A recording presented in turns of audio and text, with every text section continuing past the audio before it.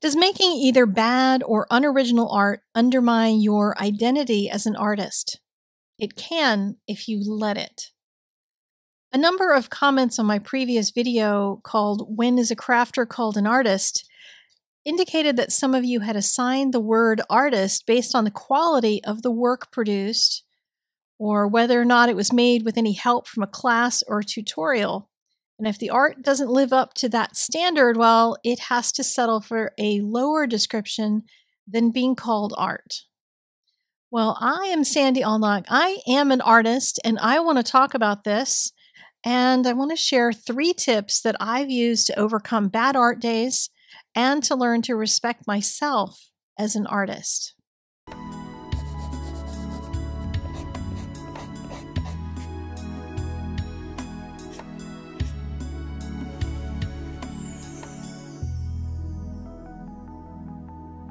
Everybody has bad days. That day when nothing you do seems to click. Nothing comes together and you need some help. You're still an artist even on your bad days or your bad weeks. It's part of the process. If you're an accountant and you can't find that $4.67 anywhere on the spreadsheet, you're still an accountant. A marathoner who finishes last, are they no longer allowed to be called a runner? An actress who I just spoke with this week about this very topic said she's in a theater company with people who are both better than her and worse than her at acting. But that doesn't make any of them not actors. It's no different for artists. We have bad days too, bad weeks. Times when we need a tutorial or a class to kick us into gear. Personally, I schedule my bad days regularly once a week. I go to a drawing group where we practice drawing people from live models. That is my most humbling day of the week because drawing people is no longer my forte. I was very good at this during college, so good that I taught a class on the topic, but I lost that skill. I'm definitely getting better. I can see the improvement. But honestly, if I come out with one drawing on a Thursday where I feel like I got all the body parts in the right place at the right length and the fingers don't look like claws, I'm pretty happy. I've actually found that I'm really good at doing the warm-up drawings that I used to hate. They're 2-minute poses. And I struggle with the 25-minute poses. It's the opposite of what I used to go through. But I go anyway, week after week. I talk with the other artists there about art in general and sometimes about what's specifically in front of us. We bemoan foreshortening and laugh about it. We say things like, oh man, did you see what the light did to the shadow on that elbow? We all go through the exact same thing, and that's what keeps me going back. Knowing that other people have the same struggles as me, and if they can keep at it, so can I. We encourage each other. We all have different styles. Some use watercolor, charcoal, pencil, gouache. We're all learning from each other. Some of these folks have been at it for decades, longer than me. I'm the youngest one in the group at nearly 60, and it's good to see those ahead of me still learning too, so it's okay that I struggle. Now, I know that some of you are going to tut-tut and tell me that every day is a bad day for you, that you never make anything good. Some of that is just having too close of a perspective on your own art when you tear down everything you do. You need someone with a fresh perspective to speak into your work, and I'm going to talk about an idea for that in just a little bit. But I also want to address those seasons when we fight through our art. Sometimes it's a day, a week, a month. I've lived a long life and had long dry spells, and it's often enough to make you want to give up. But it's also often based on where you're at on the spectrum of art and how you handle that. In the previous video, I explained that art is that long spectrum. We start out at the beginning using crayons and learning how to hold a marker and making macaroni art. As we grow and get more experienced, our art gets maybe more refined. We use better tools and practice and develop more motor skills. We start to see colors and maybe find a style that we like, even if we aren't great at it. But this whole thing can be a super long stretch and can get discouraging if you're not careful. It's often during this stretch that most people quit art entirely. Now, some of you may have passed that long period and come back to your work as an artist. And I know a lot of people who have stopped their art for many, many years to have a family, work a job, handle family issues and life stuff. And are getting back to it in their later years. And that is nothing to be ashamed of. Celebrate that you're getting back on the wagon. But something else not to be ashamed of is going back a few steps and relearning some things you've forgotten, like I am with drawing people. You might need to go back and relearn hand-to-eye coordination. You might need to refamiliarize yourself with the basics of the medium that you want to use. Develop a more refined touch with them. Understand how to have that more delicate touch, or maybe a looser brushstroke, or whatever it is that you want to learn. All of that takes time. But as we get older, we get impatient with ourselves, and we look around at somebody who's younger than us and doing the same kind of thing we want to do, and they're rocking it and we're not. Well, if you could sit down with them, you might find out just how long they worked on that skill to get where they are. But it's also easier for younger people to learn things than for us older folks. There is nothing wrong with you that the 3 tips I'm about to drop on you won't fix. I promise you that these are things that I do, not just things that I'm telling you to do, because I wouldn't say so if I didn't believe that it worked. Get a pencil and paper, write this down. Number 1, 10 minutes a day. At the end of most of my videos, I try to remember to tell you to create something every day. And I want to talk about what that means and detail it out for you.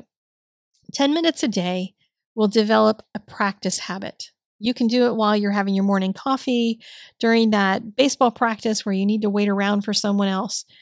You might think you can't do this because you need to drag your entire studio with you in order to practice your art.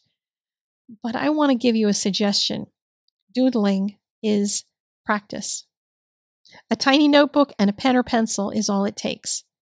It'll help you to build hand-to-eye coordination, become comfortable and confident in making lines and shapes. But the real benefit is learning to loosen your mind while you're working. Figuring out when you have 10 minutes to sit still and just make art without thinking. Now, if you want to draw a thing, if you're at a place where you can, then that's okay too. That's what I do. But give yourself permission to just doodle shapes and patterns if that's not the case for you. Something that's going to make you not think so hard so that you won't think of these daily sessions of making art as a penance that you have to do. It's not a punishment. It's not like exercise. Even though it's called exercise, it's not exercise in terms of push-ups. It's exercise in relaxing your brain and getting it used to the idea that when you sit down to make art, that it's not painful.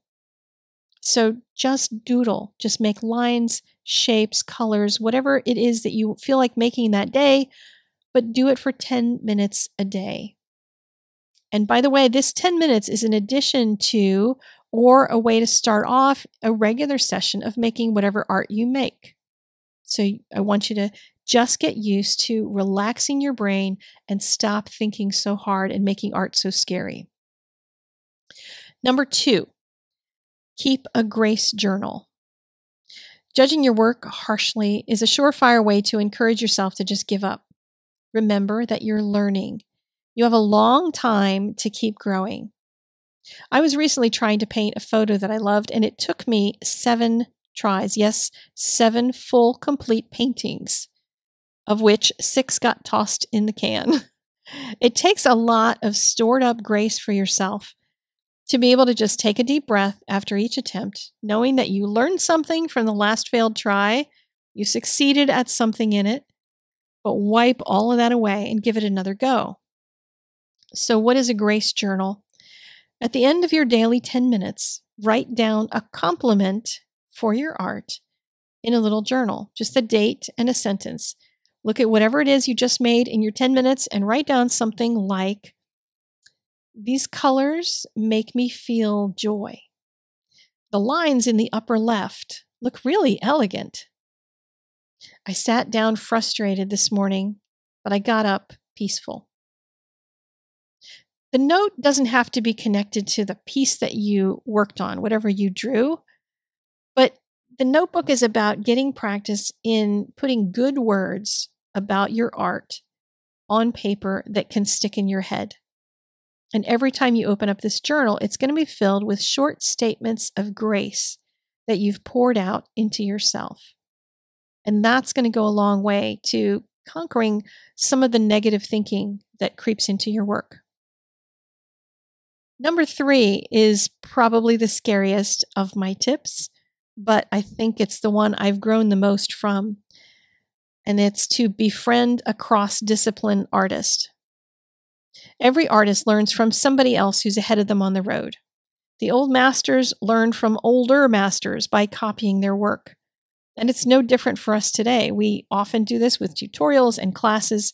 And if I didn't believe that those worked to help people grow in their artistic skills, I wouldn't be making YouTube videos or teaching. But what do I mean by cross-discipline?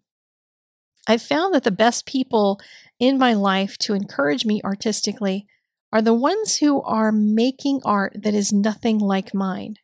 They don't do what I do. They use different mediums. They have a completely different style.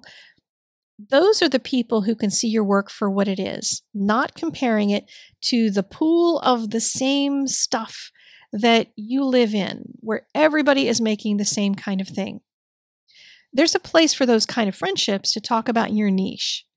But if you want to start seeing your work on that bigger spectrum of art and not get sucked into thinking you're, quote unquote, only a crafter again, then you need some outside input. That's what got me into urban sketching in the first place. Years and years ago, I was looking for people who could look at my work more independently. And urban sketching is where I started to find artist friends. I still remember a lunch with 3 of the women from the urban sketch group after one of my first sketch outs that I attended. And it was the first time that I remember being automatically respected as an artist without even having to justify myself. Everybody knew that the people at that table were artists. I had no idea what kind of work they did, and they had no idea what kind of work I did. All we saw was each other's quick sketches that day. And I had no idea if they were beginner sketchers like me or if they were people who had fancy shows in galleries. And it didn't matter, not one bit. I found the conversation also didn't get bogged down in the latest gossip about what was going on in the crafty world, what was the latest stamp release, and whose video, blah, blah, blah. I was instead speaking with artists about our love of color and line, the things that we're trying to learn and practice. And I tell you, the respect from other artists is something profound that you just can't beat. And it really will help you to see yourself as an artist on that spectrum because you'll get an idea where other people are coming from and heading to as well. I know you may not consider yourself a sketcher or even want to sketch, but I can promise you that if you find an urban sketching group, you will find people who literally draw the same way as you do.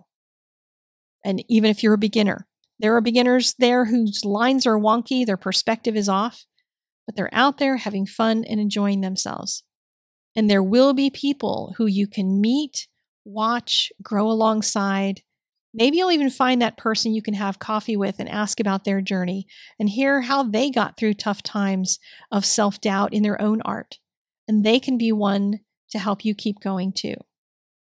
I recommend developing an in-person community as well as an online one. The online is what we do at ArtVenture, my community on Mighty Networks. Online friends are with you daily in your phone, although your real-life friends can be in your phone in text as well. But an online community is great to share in between when you see real people. But there is nothing better than sitting in a cafe talking about art with other artists. It just feels so artsy. Whatever level you're at, you'll start to see your own work more clearly in the spectrum of art. And it normalizes calling yourself an artist and helps you overcome those bad days. So you've been watching another of my pattern stamp pieces come together. This one isn't in the pattern stamping class, but it's from the same template as lesson 2. And I'll include a few notes about what the adaptations were over in the lesson itself. The link to the class is in the doobly-doo in case you want to join in the fun in this new class. But I do hope this video helped some of you and that my stories are informative and will help you to get over some of your own challenges and struggles. And maybe you'll try one of my 3 tips. Let me know if you do. So get out there and create something every day, even if it's that 10-minute doodle. And I will see you in a new video next week. Bye-bye.